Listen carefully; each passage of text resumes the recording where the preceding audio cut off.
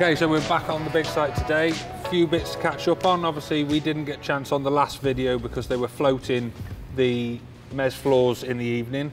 So Clayton stayed late and got all of that covered. So we'll show you a bit of that in a minute. We have grouted in the bases of the stanchions that are holding the staircases up. We still have not got an answer yet exactly what is happening stud-work wise, but like I said before, we know that it's not going to be block work on the underside now, so we can at least carry on with the groundworks inside the building. So spin round. So then what we've had to do now inside is we've installed now the water. So the water's coming into this corner here, and at the minute it's just temporary piped up. Right in the corner we've got 2 toilet blocks to build on top of the slab when that's in. So we've got the poo pipe over in the corner as well, that's in, and then the customer wanted additional points down the length of the building for a number of reasons. One, I think they want a toilet or something, or a sink at the far end, so again that needs to be piped up water-wise and poo pipe. And then there was 2 points down the length of the building, so should, let's say, anything change in the future, they've got the ability to put a wall across the middle of the building and split the unit up and rent the 2 halves out. So either like a retirement portfolio where you've got 2 rental properties, or whether they just want to use half and rent the other half out, they've got all the options there if all that infrastructure is already in. So we've sailed that through, put that in, we've plotted it all so it's all on the system ready for the handover pack, and now we've pulled the final trim through the floor, and all we've got to do now is layer this up with the sand, the visqueen, the insulation, and then it's ready for concrete. So at the minute I'm hoping in about a week and a half's time there's a slot, if the weather's with us, we don't want it too cold, that we can get this floor poured. It's going to be poured in one, but there's a K-form joint in the middle, like a construction joint. So a little bit like on the top where we put expansion joints in and we cut them in afterwards. This is a construction joint so that it allows for movement the other way around. So I'll leave you with a quick look back at the mezzanine floors going in and the screeding and the floating, and we'll meet you outside in a minute.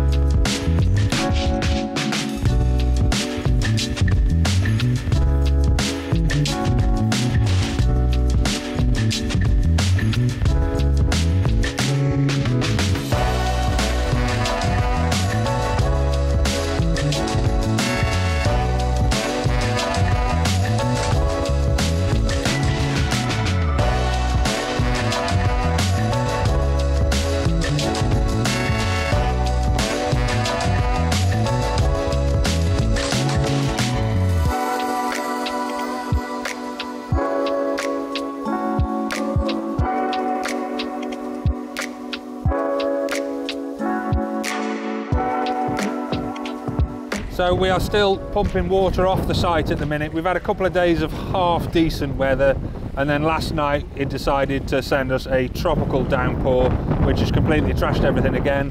But the next 3 days are forecast to be windy and dry and sunny. So what we're doing is we're pumping that water off now, trying to get rid of it, clear this up again. And ultimately where we're struggling now is we're pathering, because we're having to use the site for the Trent 2 building for storage of materials for all the drainage, all the stuff for the road, the stuff for this building for our customer. And what we need to do now really is make a compound elsewhere so that we've got the ability to crack on with this site as well as making a start on that site and getting that drainage sorted and finished off. Then obviously we can work our way down the road, put the attenuation pond in, which I'm desperate to get in, like I said before, because all of this water is held and the only way of getting rid of it at the minute is pumping it off. So we're pumping every day, but it's a nuisance. So what we're going to do for the next 2 or 3 days is we're going to try and make a little bit of a route through the old railway line. We want to take a section of that out because it interferes with where the road is coming, and then basically we can set ourselves a compound just round the back here, out the way, that can stay there for the duration of the first half of the whole development process on this site. So you can start to see now the road where it's coming through, running parallel with the Trent site, and is also parallel then with the end of this building for our customer.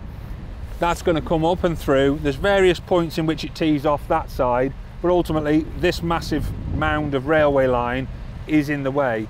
I want the compound to be up there, so what I think we need to do is, so that we can finish off this site and the road to a junction point where it's not interfering with what we're developing on this side of the site, we need to take this area out here, we can then finish off all around this front. We can get that road put into a point here, and we can have our compound over there behind you, which ultimately will service the entire, from the oak trees all the way around, and the rest of the development site on this side, which is pretty much just under half of the 23-acre site we've got.